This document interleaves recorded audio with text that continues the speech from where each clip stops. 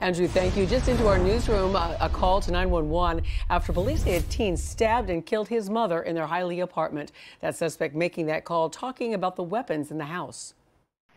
I need to know that you don't have any guns or any knives with you.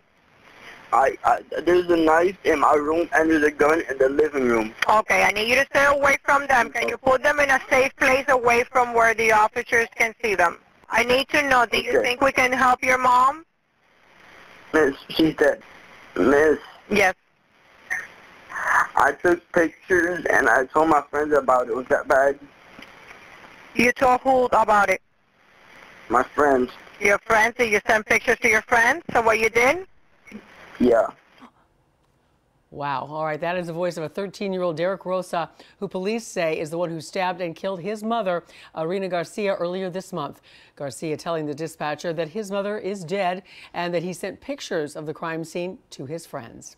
And he would be taken into custody a short time after that. Police say he stabbed his mother multiple times next to her 14-day-old baby girl who was not hurt.